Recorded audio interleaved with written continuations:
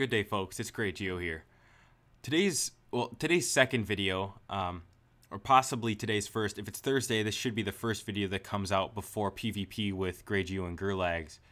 If this does come out on Wednesday, actually Halloween, happy Halloween if that's what day it is, and if not, happy belated Halloween.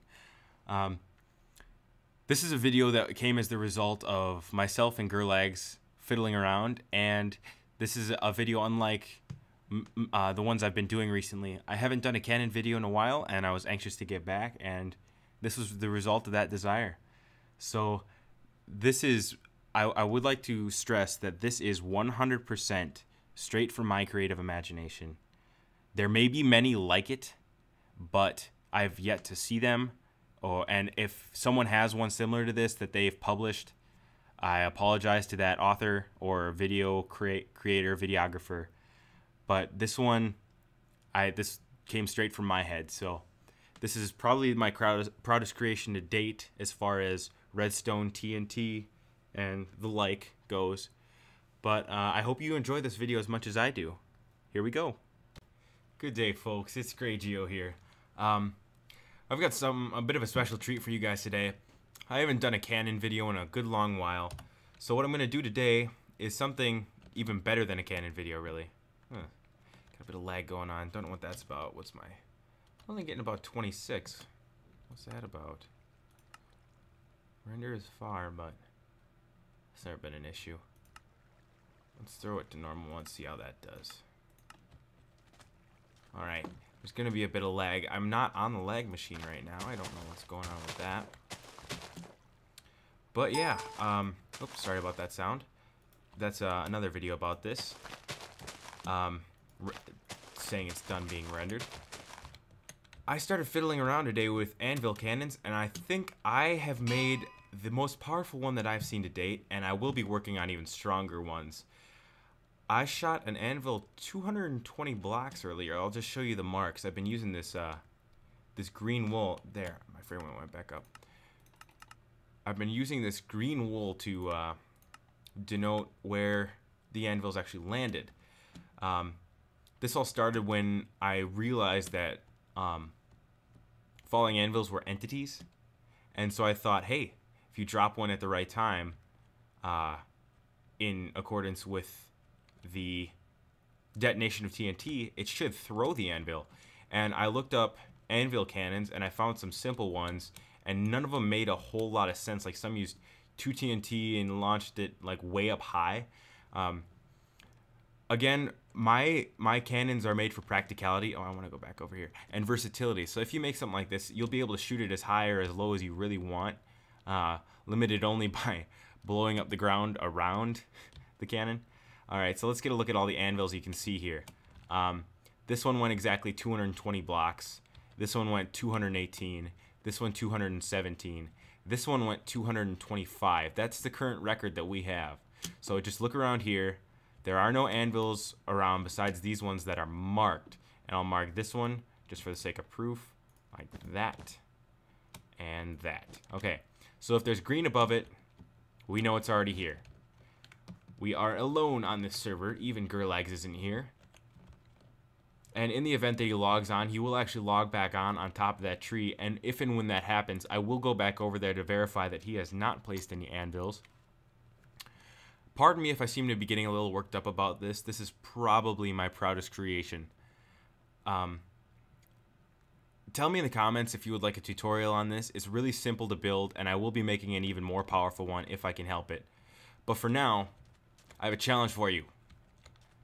That anvil is going to fly higher than the clouds. I want you to follow it with your eyes. Goodbye. And it's gone. Alright, now let's get down there. Would just like to verify I'm still alone on this server. No one has popped up. GrayGeo's isn't here. GrayGeo's is actually, in real life, he went to get our friend Cody, Cody K Gaming. I'll link him in the description. To pick him up. Cody lives near our hometown.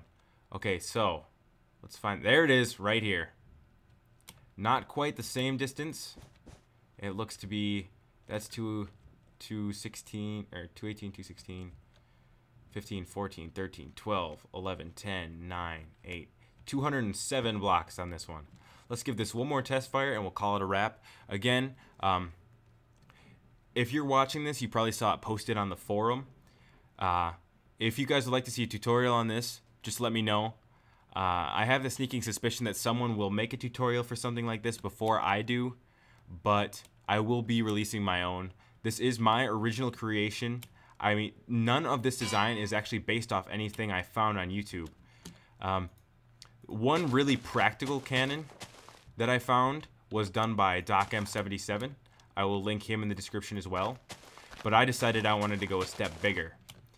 So if you followed my videos religiously, which I don't believe anyone but my next of kin really has at this point, you will have seen my super cannon and practical cannon video. This is based off those designs, with the tweak of adding the anvil. 3 layers of TNT, total of 21 TNT. Kaboom! Ooh, that one got a lot of height. It probably didn't go as far as the other ones, but yeah. This cannon's distance varies. Obviously, the best we've done is 225. This is not it, I don't believe. I think the variation comes from... No way. That's that one.